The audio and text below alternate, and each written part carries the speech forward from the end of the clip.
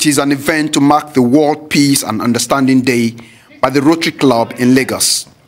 The keynote speaker is a former chairman of the Independent National Electoral Commission, Professor Attahiru Jega, and his task is to speak on the topic promoting peace among ethnic nationalities in Nigeria.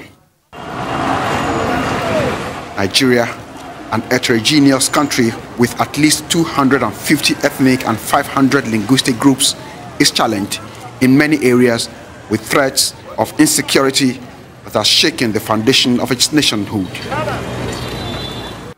The professor of political science identifies 8 key pillars of peace in a modern-day nation-state to include a well-functioning government, sound business environment, equitable distribution of resources, acceptance of the rights of others, good relations with neighbors, free flow of credible information, high level of human capital, and low levels of corruption. If you look comparatively globally, many countries that are peaceful, that are developing, that appear to be nationally integrated, have actually paid attention to these issues. But we have not been paying attention to these issues. So the first recommendation I have made is that as a starting point, there must be a solid commitment by elected leaders at all levels of governance to uphold, protect, and defend the rule of law.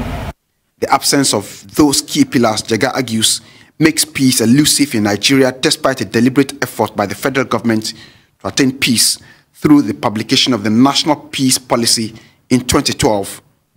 Now, given the imperative of peaceful coexistence and unity in a diverse system like Nigeria, Professor Jega is pushing for patriotic Nigerians to stand up and identify effective ways to address the issues and restore stability, enhance peaceful coexistence, and sustain socioeconomic developments. We need to focus attention on leadership recruitment as we move towards the 2023 general elections. You must have a program that focuses attention.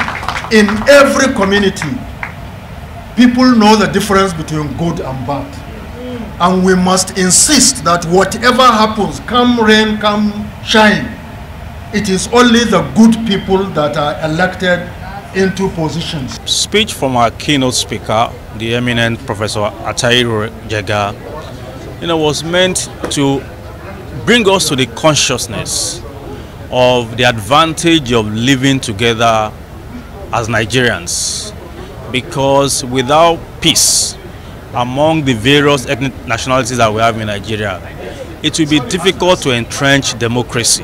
Other contributors agree that Nigeria's challenges are not beyond solutions as long as there is the will to promote social, legal justice and institutions that promote them. The change of the game requires a change of attitude. The leaders gathered here are representative of the leaders across this nation. They're powerful, they're wise, they have access, they have industry, they have authority. You can't sit down on election day watching series of television series. You can't ignore the interests of the people who are living around you. You can't ignore the people in your village, in your little community, because those people are the building blocks of political power and the authority, the proper governance of our country. One critical factor today is right from the cradle of the child. The agenda of peace must become. We must return to teaching our people in various languages at their levels on why peace is important. Because the product of peace includes prosperity, which we all want. Achieving all the points suggested above should begin with a different approach to the incoming election season, many here argue. In their words, Nigerians across social classes must begin to show beyond passing interest in those who seek to lead them and how they emerge. Tokunbo Oyetunji, Arise News, Lagos.